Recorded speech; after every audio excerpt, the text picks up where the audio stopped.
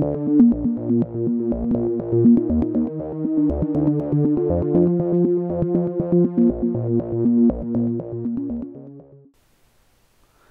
good evening, fellow astronomers. The hype train is an integral part of astronomy, especially amateur astronomy and even some less than amateur astronomy. There are always stories, in the news, like this super blue moon's going to be the only time this happens this year. It's going to be big, and this comet's going to be amazing, and this meteor shower is going to be 50 meteors per minute.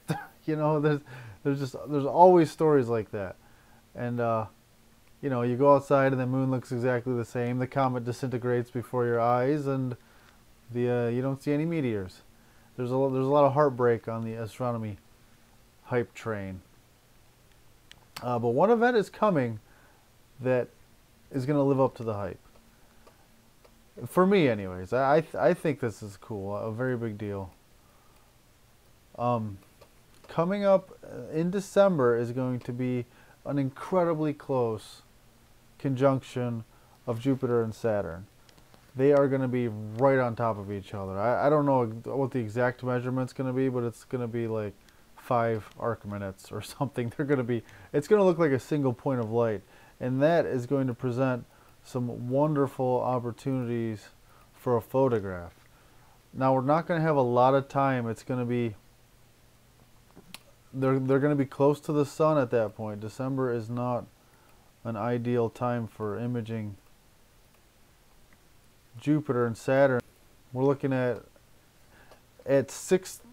It's going to start getting pretty dark, and they're only going to be about 13 degrees off the horizon. So we dial it back to like 6 o'clock, and the sky glow is starting to get pretty significant.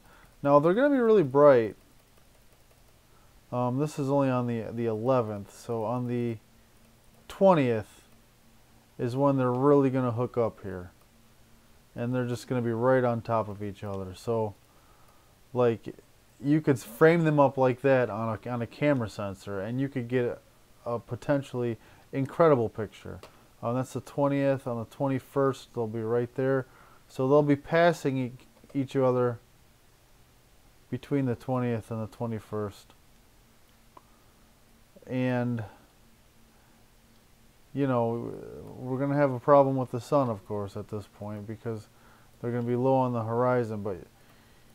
So the imaging conditions will be less than ideal, but still potentially very promising to at least get what would be a once-in-a-lifetime picture. You will never get Jupiter and Saturn in the same little box like this again. So I am excited about trying. I am tempering my excitement because I'm sure it will be cloudy. But just in case, I might travel. Like, I might fly to the Middle East or something to get this picture.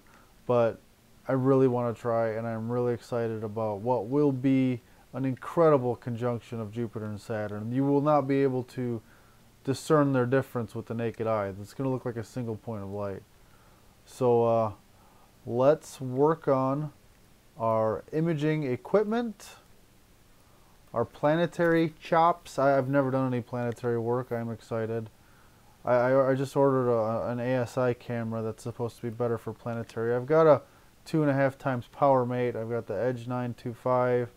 Those should be, that combination of equipment should enable me to get a decent image like this. And I am going to try. Anyways, I hope you try, and I hope you share your results with us. And let's look forward to December.